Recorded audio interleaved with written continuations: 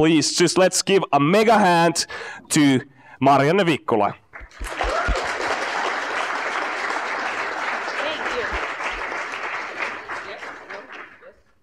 Mute pois vaan, painat siitä kerran. Yes, excellent. Yeah, so hey everyone, I'm Marianne, CEO for Slush, and for the next some time, I'll be roughly going through two things. First is the short history of me, so how I ended up being where I am today. And the second part, hopefully the more kind of insightful part, is the part of me kind of reflecting that what have I done the past 7 years while being here at Aalto, and what would I do differently, what would I emphasize more, and what you could maybe do differently, or what I would do if I was in your position now. But so, as Iiro mentioned, I'm the CEO for Slush. How many of you have been to the event? Okay, but there's quite a many who haven't, so just very shortly, it's an event that was put up or established 10 years ago when a group of entrepreneurs realized that there's not really a grassroots community for the entrepreneurs over here in the Helsinki region. And the first Slush 10 years ago gathered roughly 300 entrepreneurs together. And 2011, so 6 years ago, the student organization, Aalto ES, took over organizing Slush. And that's also when the goals and how, like, what the aim was a bit bigger than just bringing the entrepreneurs together, but also to actually make this region, the Nordics and entire Northern Europe, a hub for entrepreneurship, venture capital. And we knew that we need to make something different that would draw people who wouldn't otherwise visit even the entire continent of Europe.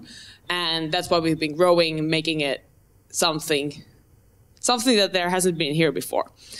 And I myself joined 2012, first time, and you'll hear about that more. I've also still am a student here at Aalto, at the industrial engineering major, and I've been doing quite a bunch of things along the way, although I'm a very miserable student since I haven't completed a single course since the past 3 years.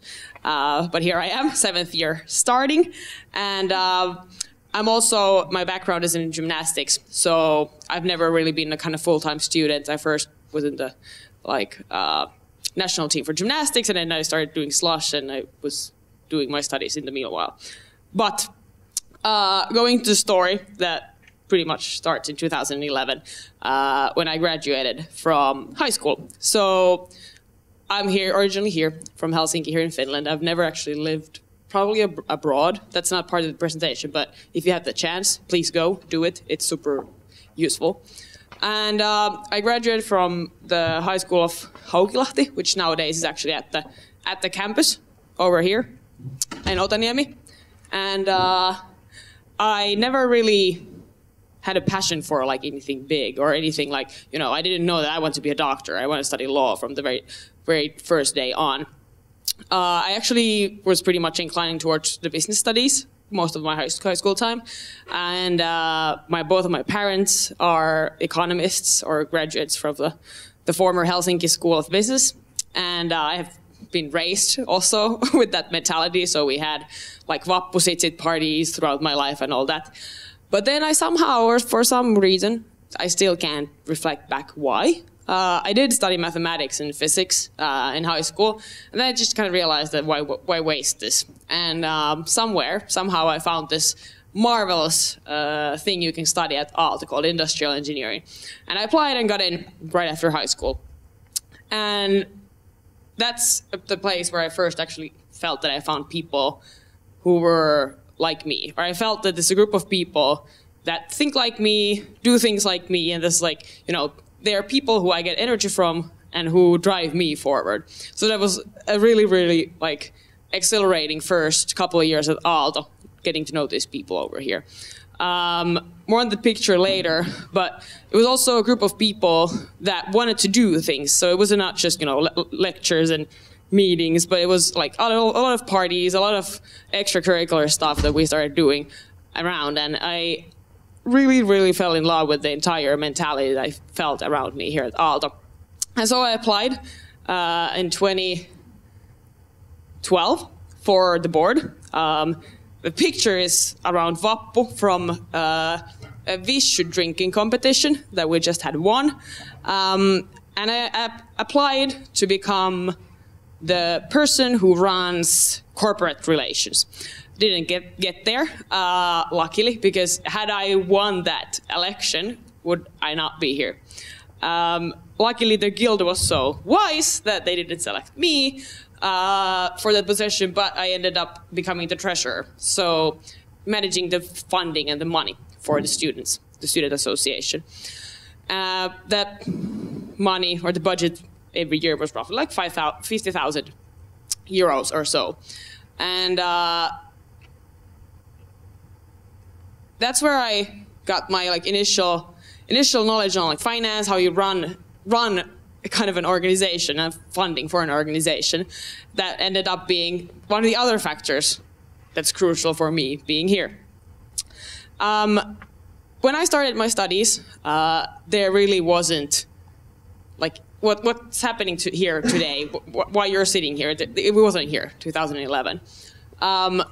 The companies, the organizations I saw as a freshman around here were a lot of management consulting, bigger corporations. We visited everything from Nokia to Vaisala to big factories and paper mills.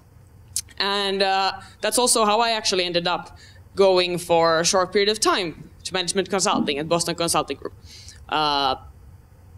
3 years ago. And actually, I can also very, very warmly recommend that 10-week experience. I learned a lot, at least, on how to manage people who are busier than you, who are higher than you in the organization. You learn to make beautiful slides, but that maybe still wasn't for me for like the rest of my life. Where I actually feel that I've gotten most of my education throughout my life has been through gymnastics. So I don't even remember the day when I started sports, but I've been basically doing that all my life. And I quit 2013 when we won the World Championship silver, when we had World Championships here in Finland. And for the past years, or the last years of being part of the national team, I basically trained like 20 to 30 hours a week. And then in the meanwhile, the trainings came to here at Aalto and studied a little bit. And what I really feel that I got out of that experience is many of the things I need in like my everyday life. I use them every day. Starting from the fact that, you know, you've been competing in an ice hall full of people, like thousands of people, and just like, you know, going in front of an audience is not that big of a deal. You get the mindset of quickly getting over failures or getting over disappointments, because that's the only way as an athlete you can actually develop yourself, because you're not going to win every time you do something. There was, for example, this situation where 2 minutes before, actually a year before that in the World Championships, one of our best girl basically, it was injured so bad that she couldn't compete. And that happened 2 minutes before we were supposed to go to the carpet. And that was, well, what happened there was pretty interesting. But overall, like basically you've trained a full year, 20 hours a week for that one competition, and then 2 minutes before of the show time, everything goes bunk. So you just learn these skills that I need today everywhere. So if there's any people who've done sports along the way of coming here, good for you. Try to utilize the skills that you actually learned there, even though you probably don't even realize what you learned along the way. But then how this kind of everything comes together is that this picture is actually taken here pretty much 4 years ago. Risto in the picture is from our, or is also a major in industrial engineering, and he was already involved in Aalto ES, and we did a lot of things together. We, for example, were tutors for like the freshmen when we were second-year students, and because of him, I'm here. So he asked me to help out at Slush 2012. And my first task, or first task that he asked me to do was to spread posters of Slush around the campus. So that I did. And I ended up through that being part of the Slush event help team, also known as the firefighter team. So basically the team that goes wherever it's needed, wherever we have not enough volunteers or like resources to do things. And what I then ended up doing was that someone had this great idea that when you have an event of 3,000 people, and you've probably seen the photos, we have these badges where you have your name and a company, where you're from. So that we print them beforehand, so that we have the 3,000 name tags printed, and then when people come, we can just give them.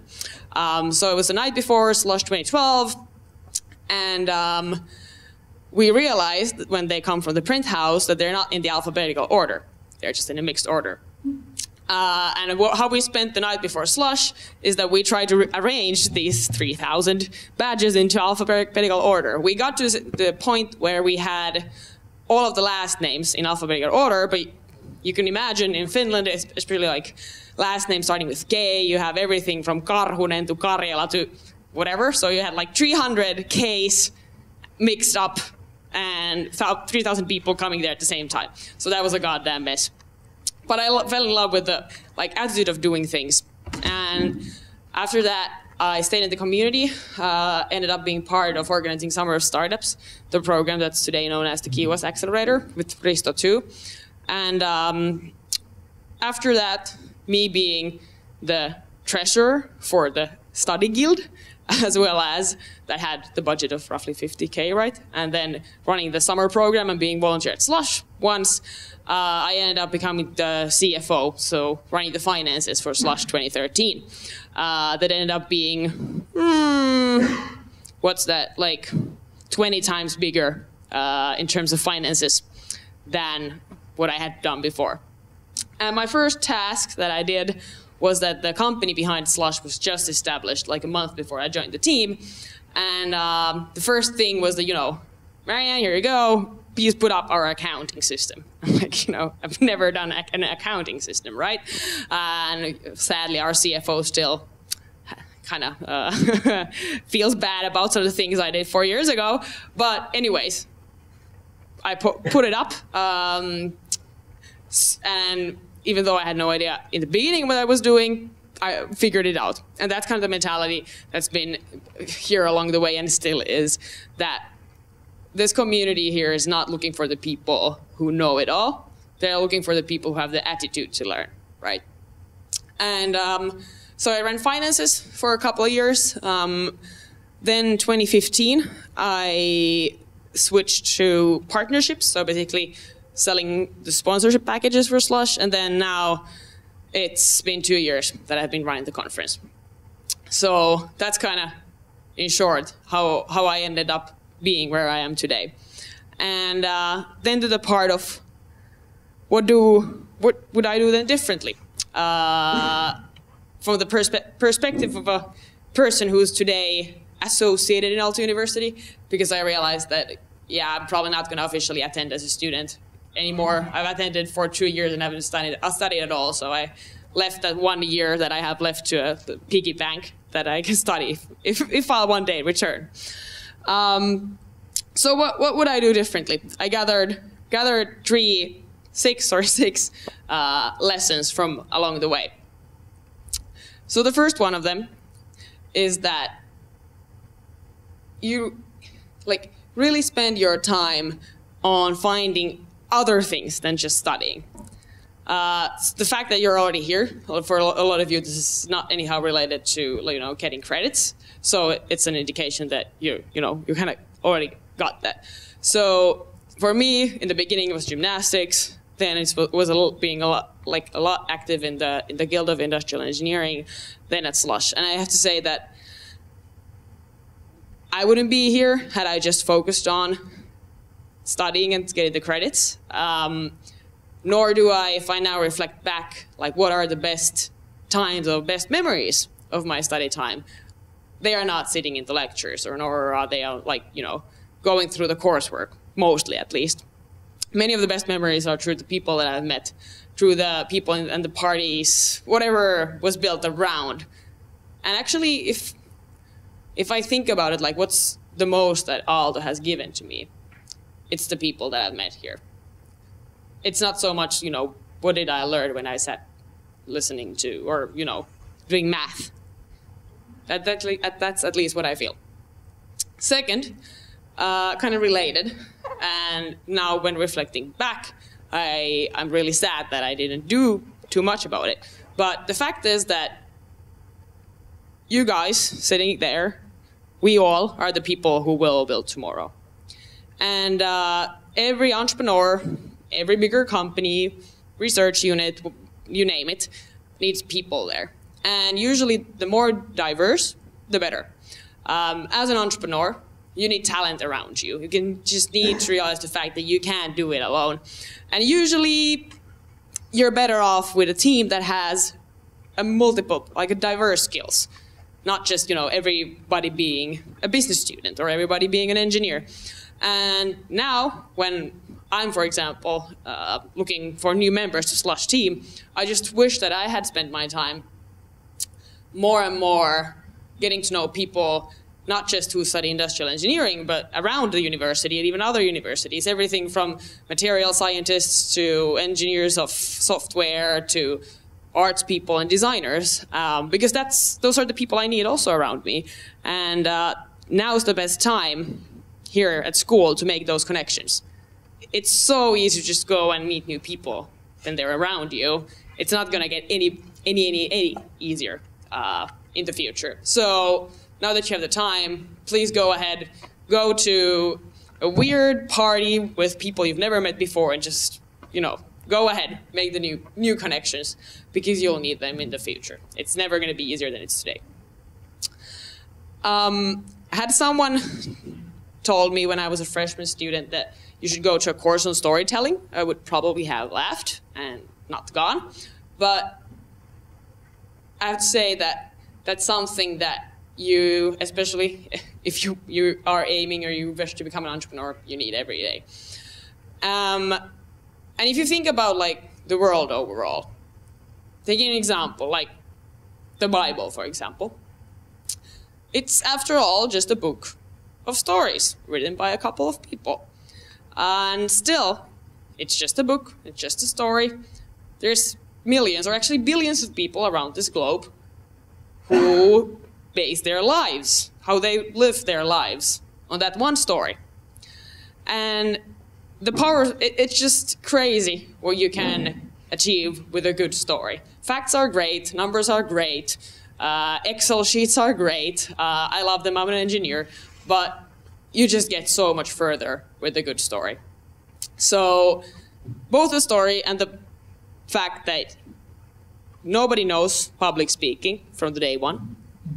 The only way to get comfortable with it is to learn it. Go ahead, drop yourself into the cold water and start learning it.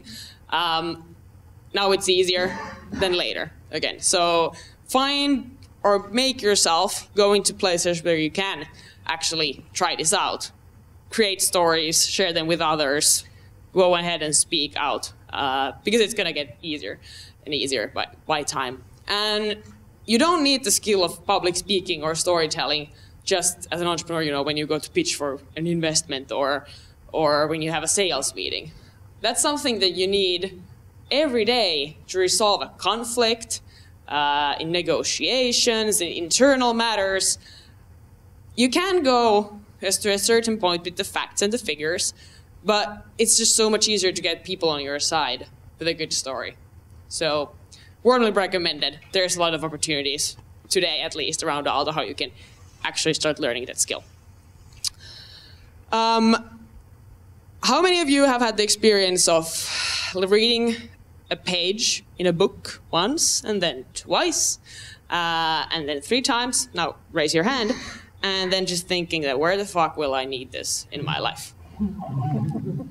Yes, most of you. So this was how, like, since the very first year at Aalto, we were taught about leadership, about management, strategic thinking, work psychology, and the theories around these things. And that was exactly my thinking when reading these concepts of like tacit knowledge and implicit knowledge and knowledge cycles and how you know, put up in factories. Like, it was really hard for me to just like understand that, where will I need this? where do what is this like knowledge cycle with like arrows? Like, yes, yeah, there's knowledge in the world, great. But then now today, I try to seek leadership advice every day. Every single day, be that from my team, from my friends, from the board, online, reading articles, reading books. I do it every day. And now I just wish that when I studied, I had these leadership experiences.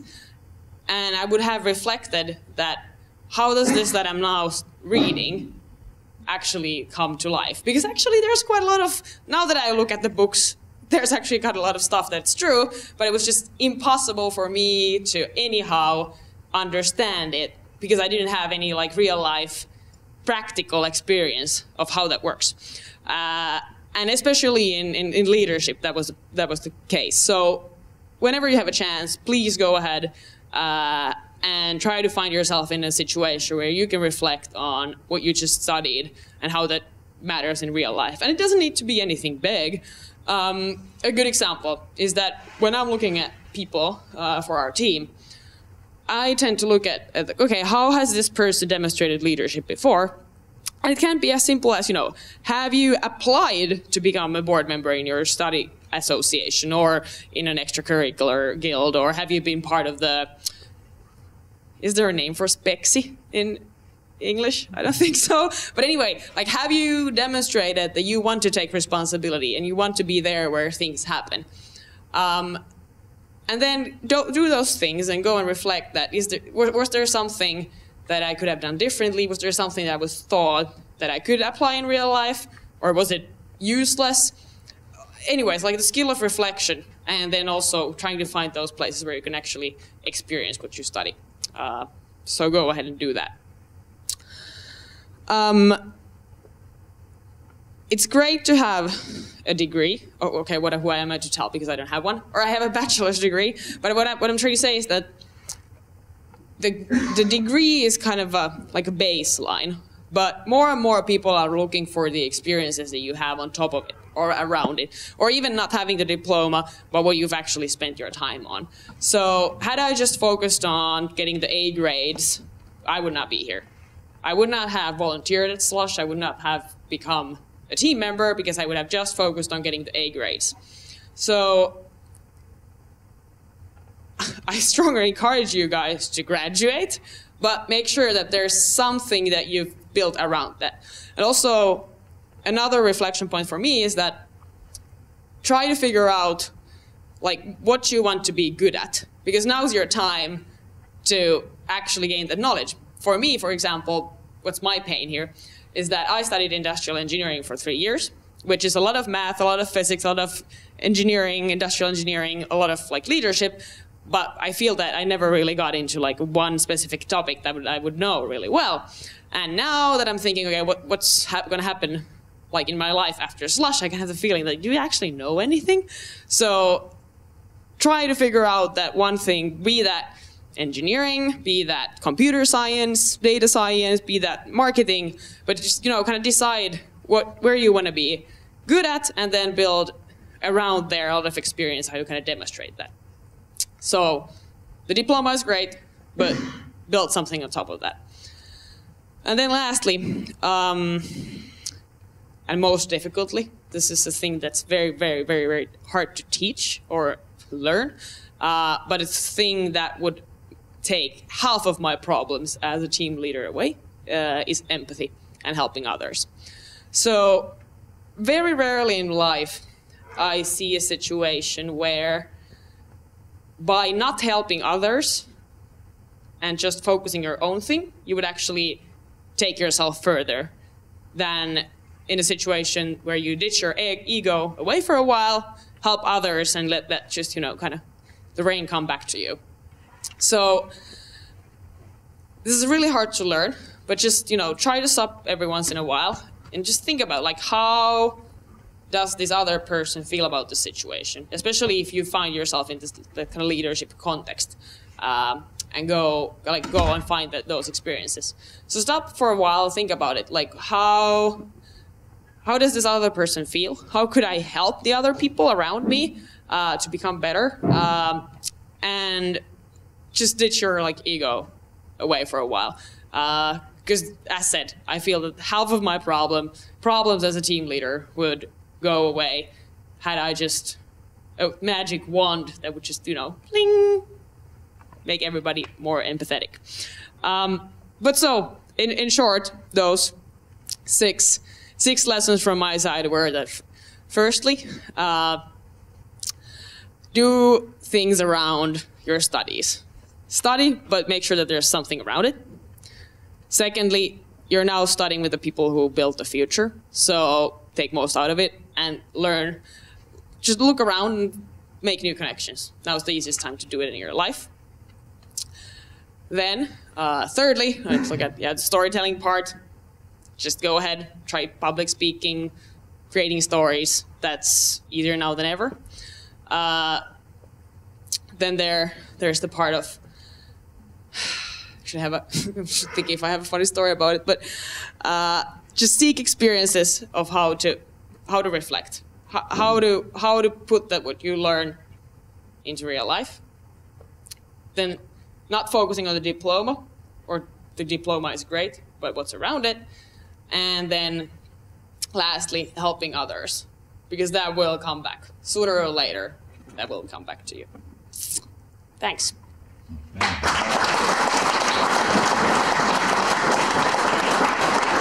I was pretty close to 30 minutes.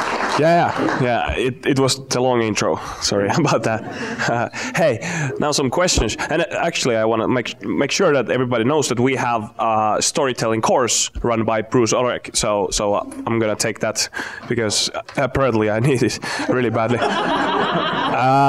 Hey, I'll just want a quick question. You talk about the empathy, but I almost feel sometimes it's a disadvantage. So like.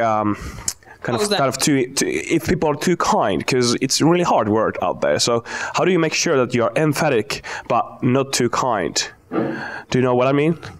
If I'm too kind, I'm just gonna give everything away, and you know, everybody's gonna use me and stuff like that. Empathy and kindness are not like not the same package. So you can still kind of try to put yourself in the other person's position. And what I mean by, like, where that takes you is that you can, that also kind of links to the storytelling part. So once you have the skill of empathy and going to the other person's position, it's easier for you to also reason things when you look at the things from that other person's perspective. That's at least how I see it. So for me, it's like, I've never really experienced the part of like being empathetic, but then being too kind. Or for me, it's been more about like, you know, you can actually get a lot faster, get things done a lot faster when you have empathy. Right. Maybe I'm just too like cruel or evil as a person. So. And I'm too kind. Can you hear this? Yeah. Yeah. Hi, I'm Johanna. I'm actually working for AVP too. And yeah, I'm just curious if you're gonna graduate as masters at some point. Do you think you're gonna continue your studies? I don't know. I sadly don't have even the master's, what's that called, hops, like the plan. They tried to make me do it, but then they realized that I won't do it, so I haven't done it yet. Let's see. I haven't ditched that yet. So I also have a related question. My name is Dima. I just arrived here for the second year of my double degree program. I'm here. And it's the first time ever in my life when I feel I don't want to graduate from university as soon as possible. So my question is, what should I do? Like, if I want to stay here in Aalto or as being associated to university, I understand I kind of need to still have some connection, and I don't want to go into postgraduate. No, I just want to hang out around here and be in this society. So should I just fuck up my thesis and? No, you shouldn't. But you should join the Aalto open meeting that started at 6 over there. I'm doing that. Good job. You're going there. Yeah, I'm gonna throw it. Hi, I am Akshindra, and I have like 2 questions for you. So you said that gymnastics was the best education you had. So can you just elaborate on how it helped in your personal growth and become the person you are? Secondly, our CEOs, like all the CEOs I have always met, they are always very crazy, very eccentric. So it's like, is it always there, or? So did I give an impression that I'm crazy too? Yeah. Okay, I'll first go to the question of gymnastics. So, how that shaped me as a person. I already mentioned the 2 parts. First being like, you get very used to just being in front of an audience. So that's one. And the other one that I already mentioned was the getting quickly over failures, getting like your mind, or also like closing your mind from disappointments, so you don't just dwell around them for long. So that's been definitely helpful. The other things, one simply is that, like, what's the word in English? But you just simply are very or when you decide to do something, you're easily very dedicated to do that. Because in sports, like if you want to be the best in the world in what you do, you need to be dedicated. So you kind of learn the attitude of dedication. That has definitely been very helpful. From gymnastics, I also feel, because it's a sport where you have a jury, right? So I feel that I learned to get feedback. Because of course the sport is all about people just kind of not complaining, but giving you feedback every time that that's not good enough. And also you get the points. You tell how good you are. So it's been easier for me also to get feedback and reflect and especially adopt accordingly, because that's what I've been doing all my life before coming here.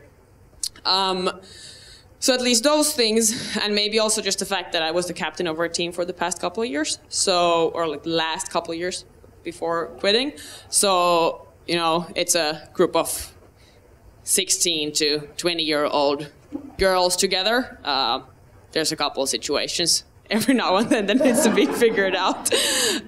So you learn by doing, right? And then the question of like personality, but maybe my actually first lesson, or my point of view of that, is that there's not a thing that's like a born leader. That just simply does not exist. You learn by doing. Some people have more characteristics towards this like stereotypical personality of being like outgoing, driven, and just pushing forward. But like, I guarantee you guys, anybody can do it if you want to do it. So there's like simply, you learn by doing. You learn by reflecting and asking for advice from others, but for sure there's not like, you don't need to have a certain type of personality to end up running your own business. Hi, thank you, Marianne. And first of all, I like your dress. Tell me where I can get one. It's Gap, actually, so just walk to the store. All right. My name is Tamara, and I work as an assistant professor in the University of Vasa. So I actually teach students, and it is really funny to hear about your opinion that the experience from lectures is not the most inspiring that will stay with students. But my question relates to you as a person who has a lot of network, and you do a lot of networking, which involves a lot of emotional energy.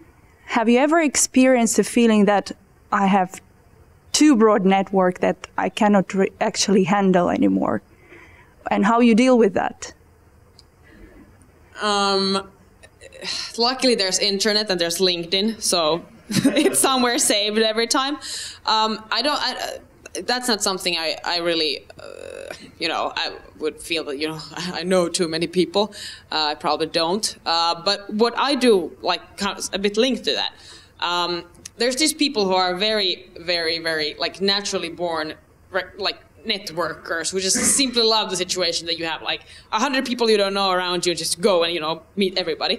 I'm not really that type of person. I just it's like very mentally constraining for me to do that. I like rather be hanging around with my friends who I already know.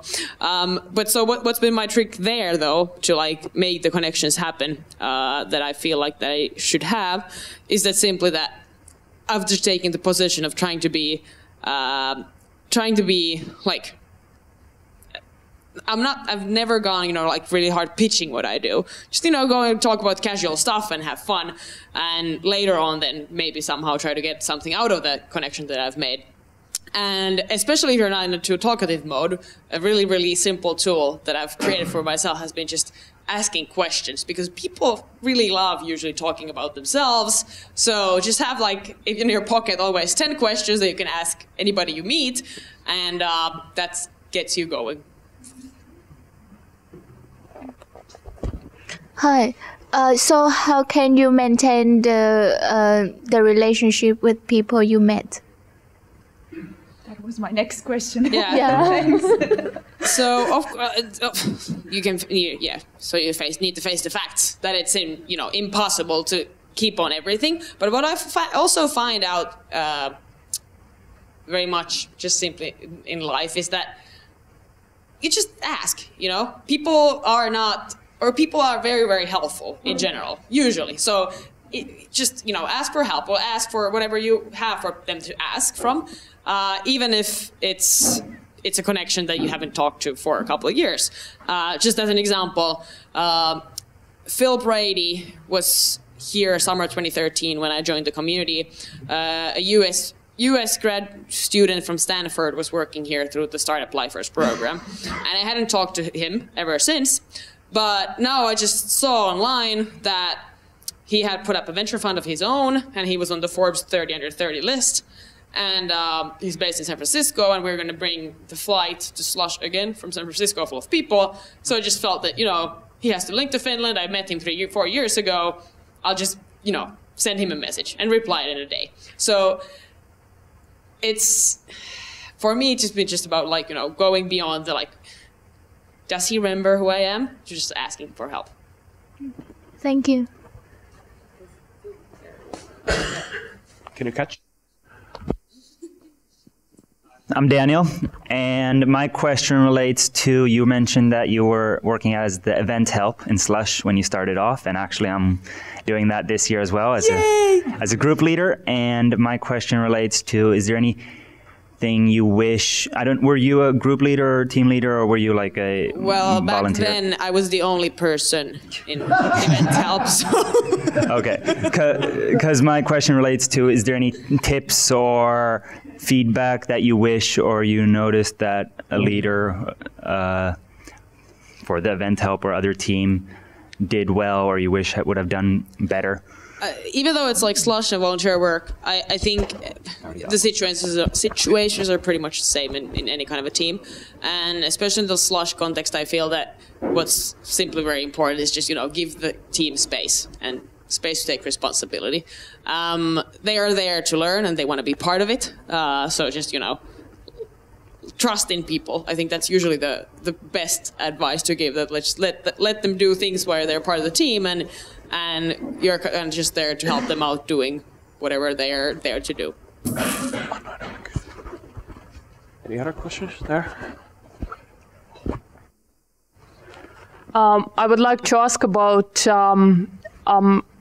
the leadership. As a young leader, what you are bringing to the existing company like Slush? Or what you're trying to change as a CEO? For me, the situation at Slush is pretty different, even though maybe I can say I'm fairly young.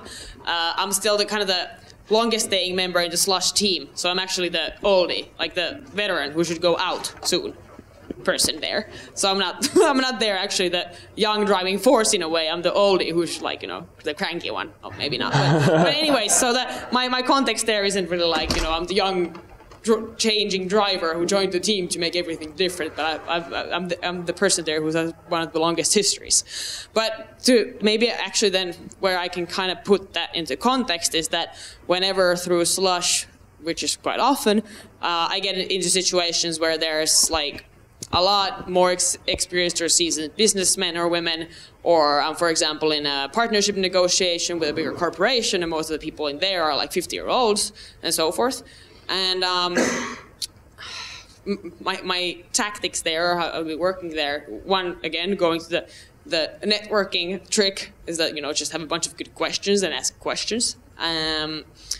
humility. So even though Slush is a big event and blah blah blah, just going there with a like really humble attitude and asking like, how can he help you? So that's usually worked out pretty well in those contexts.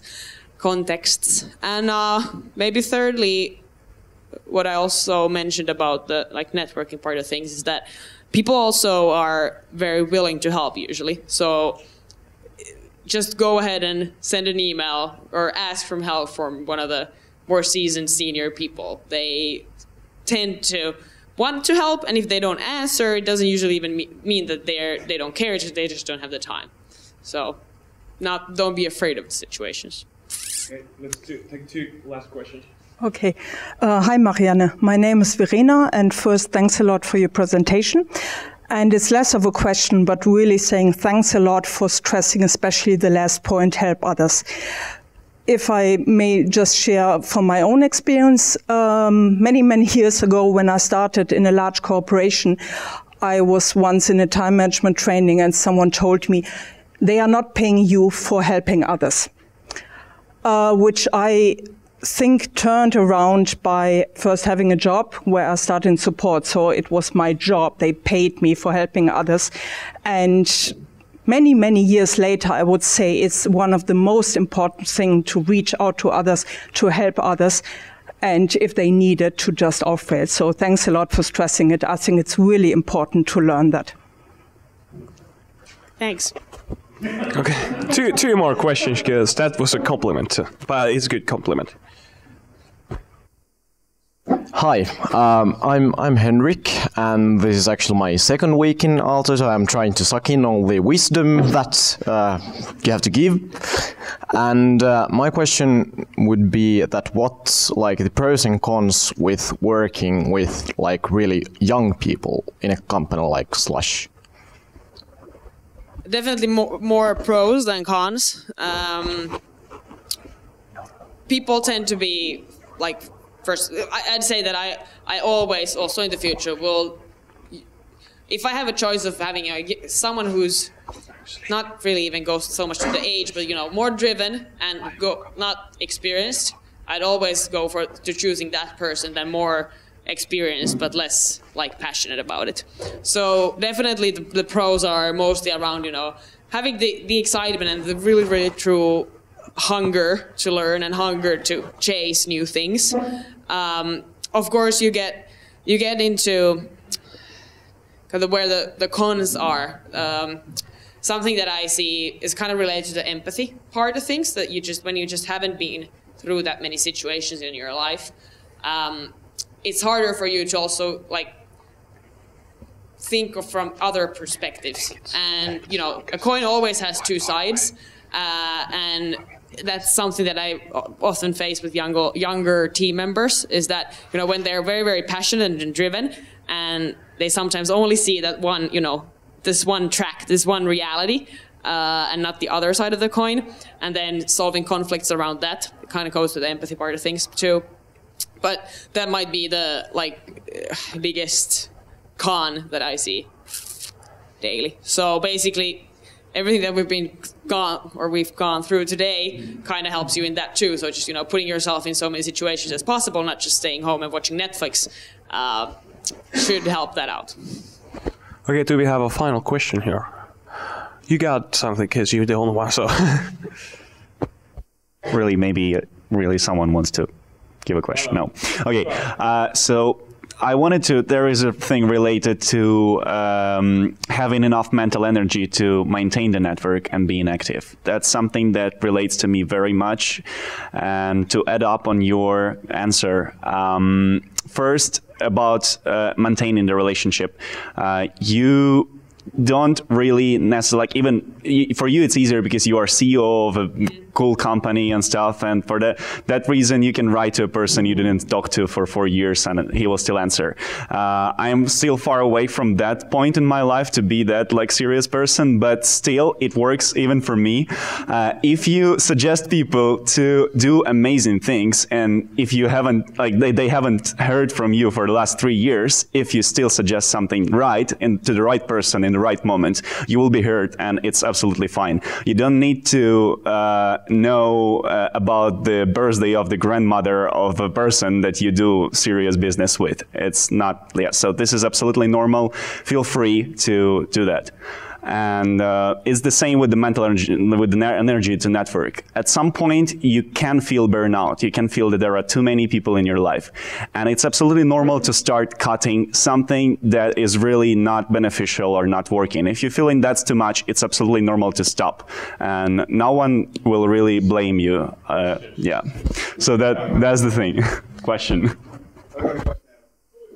I'll maybe actually just quickly before going to Mark's question, comment on one thing that I didn't realize to mention, but what I like could have said around the like keeping the connections going on, and kind of to your comment also on that, you know, even though it would not be that known as a person people answer, but what I do actively do around the network is that I'm not reaching out everybody with the same message, of course. So whenever you, even though there's been a like long time not connecting with somebody, always try to find out, okay, what has that person been doing lately? What is he or she interested in? How can I like, and finding those little hints of like, where the connections could be today, even though there's been time in between. So that takes a little bit of time though, but usually pays off.